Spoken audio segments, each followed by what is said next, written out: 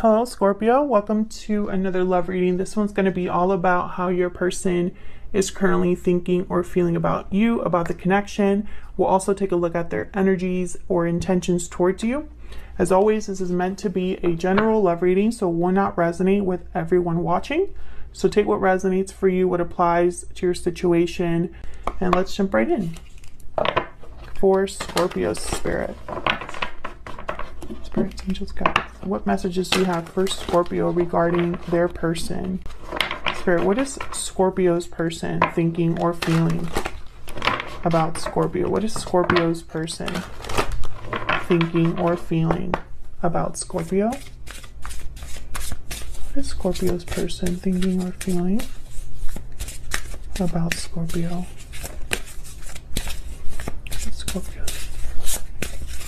Scorpio's person, what are they thinking or feeling?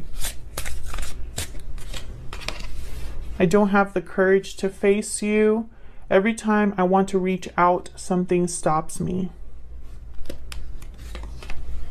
I have kept my true feelings buried deep. Wow, I don't have the courage to face you. Every time that I want to reach out, something stops me from revealing their true feelings. So this all goes very well together, Scorpio. But right away, I'm thinking of someone who they are the ones that might have made a huge mistake here with you.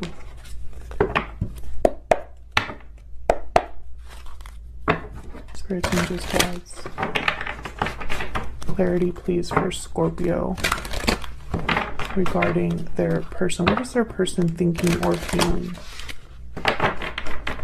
about Scorpio? What are they thinking or feeling about Scorpio? What are they thinking or feeling about Scorpio Spirit?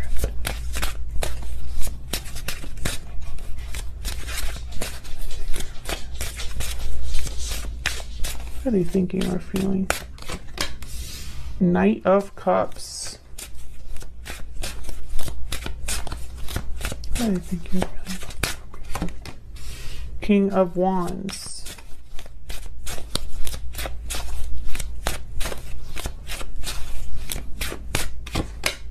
The Lovers, Gemini energy. Oh, that's a shame. There's the Moon, bottom of the deck, and the Four of Swords. Yeah, this is that. I've kept my true feelings buried deep. This is someone that I feel has hidden their true feelings from you. I feel like the fact that this connection is so special, maybe you have a strong connection. Maybe there's a situation where this person hasn't been able to tell you how they feel for whatever reason. I think that all of this is kind of coming into play now. But I think this is a little bit different, Scorpio. I think this is someone who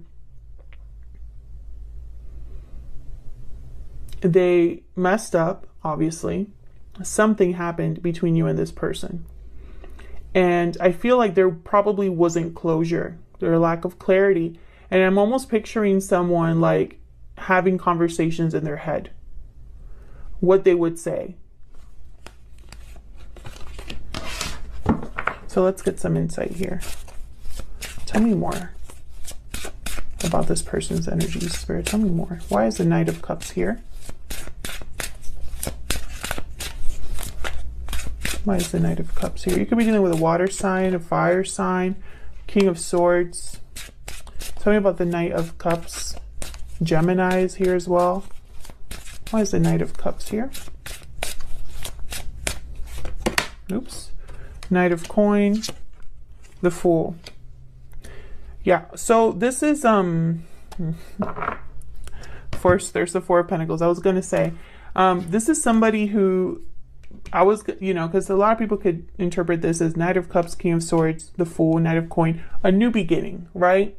But what I see is someone taking a risk, opening up, because they're so guarded. They've held back for so long, and so it's a risk to open up here. And with the Knight of Coin, I'm getting that it's going to take them some time. Like, I'm almost getting someone that is being very careful here, very practical. They don't want to take a risk, basically. But the Fool is here to kind of remind them that maybe that's necessary. And there's just been this like common theme when I've been doing personal readings this week. This common theme that I've gotten about how love by itself, by its nature, is a risky thing to get into. You're risking your heart. You're opening up, you're being vulnerable, and you're trusting someone else with your heart. And you're doing that with the hope that it'll be a strong, healthy connection. But there's also a good chance that you could be hurt very badly. But that's part of the risk, you know? You have to risk your heart to do this love thing. I mean, that's just kind of how it works. Tell me about King of Wands. And of course, I'm talking about real, genuine love. I'm not talking about something where it's like convenient for you to be together, right? Tell me about the King of Wands.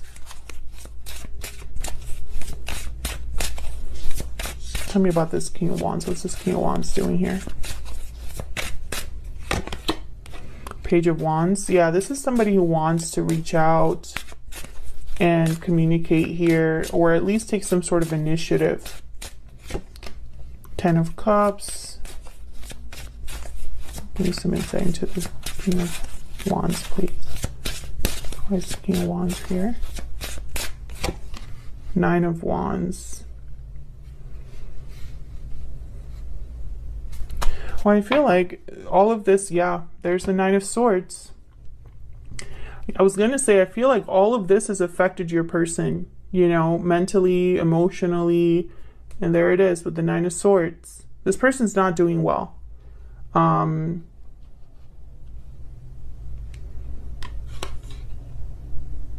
Maybe they can't sleep, they can't rest.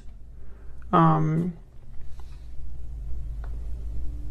feel like this person's really worried about what to say.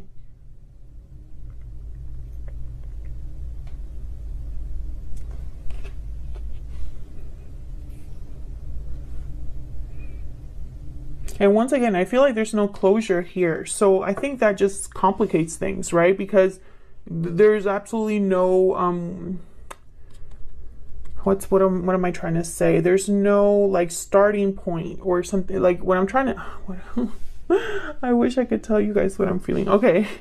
So you know how usually when you end a situation with closure, there's like an ending, right? And you can sometimes go back and just pick up where you left off. But when there's no closure, there's nowhere to start from. I hope I'm making sense, Scorpio, because sometimes I wonder.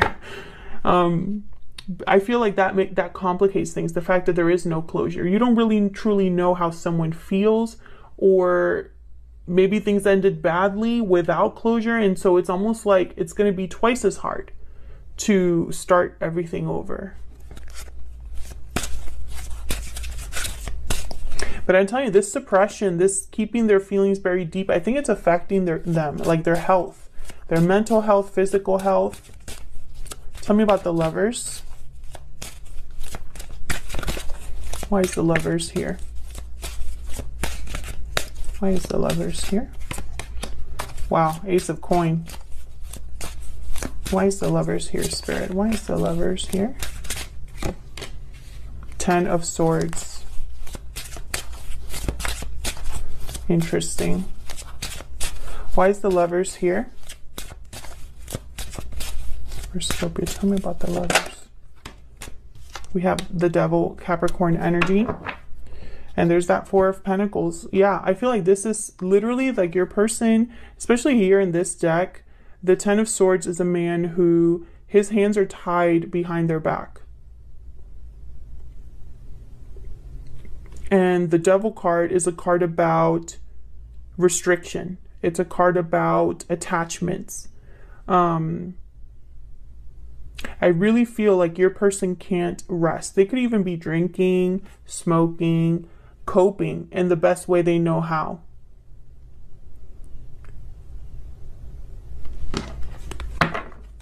Tell me about the Ace of Pentacles. Why is the Ace of Pentacles here?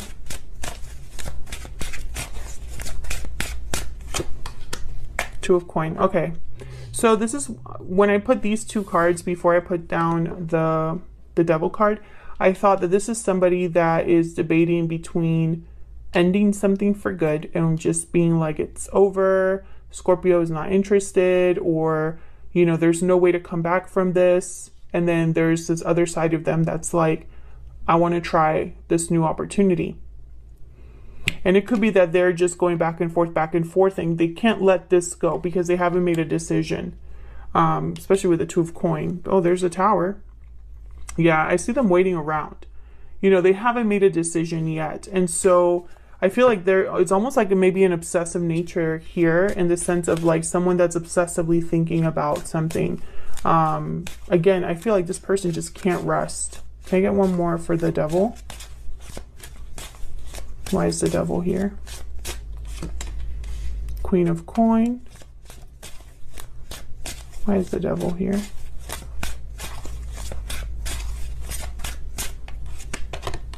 Queen of Wands. What? Oh no. Okay. There's the Temperance card. And the Two of Wands. No. Sagittarius energy. Okay, so, okay. I didn't pick up a third party at all until now. I honestly didn't think that that was a thing for this reading, but I'm starting to think that this person has been juggling multiple things, trying to keep everything balanced, I guess. I don't think that this person, I think they might have cheated on you with someone else.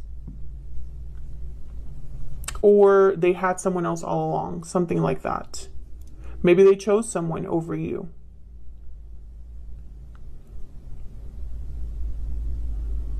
If they did, they regret that. Because this is them looking for something else. So wherever they're at now, they're looking for something else. Sagittarius energy with Temperance, Two of Wands, and look, the Two of Swords. Yeah, I feel like this person's undecided also, just in general, about what to do about you, about the fact that wherever they're at, they're unhappy. Let's see, let's get some insight into their intentions or energies towards you here. Spirit, can I get some insight into this person's intentions or energies towards Scorpio? Can you get some insight, please, into this person's intentions or energies when it comes to Scorpio or this connection? What are their true intentions or energies towards Scorpio, Spirit? Second chances. What are their intentions or energies towards Scorpio? Walking away.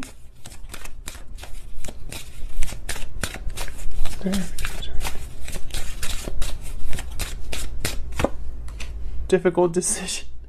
Okay, so basically the same energies. There's the unhealthy attachment at the bottom of the deck. That's like that Devil energy. And wedding bells. So some of you are probably dealing with someone that's already in another commitment. It could be family stresses, family obligations as well. I feel like this person's trying to decide, once again, whether to come to you for a second chance and beg for a second chance, or to walk away here. Can I get another energy, please, for this person that Scorpio is dealing with? What are their energies or true intentions towards Scorpio? Patiently waiting. Yeah, they're waiting around and not making this decision. There's the unhealthy attachment again.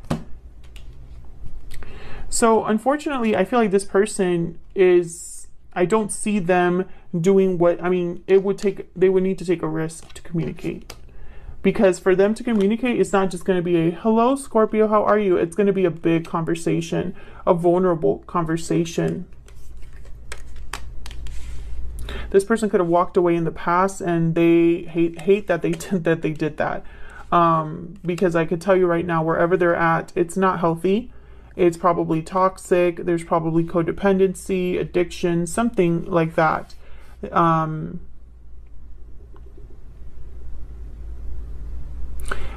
This could also be like family members, friends, people surrounding them as well that are interfering in some way. Take it as it resonates. But that's what I have for you, Scorpio, in terms of what this person is thinking or feeling about you. I hope it resonated. I hope you enjoyed the reading. If you did, please consider hitting the like button, subscribing. I'd love to hear from you down in the comments if you want to share how the story resonated, or if you just want to say hello. Thank you so much for all of your support. If you'd like to book a personal reading with me, all of that information is in the description box, along with information on my decks and all of the decks that I tend to use. Thank you so much for watching once again, and I will see you all in another video very soon. Take care.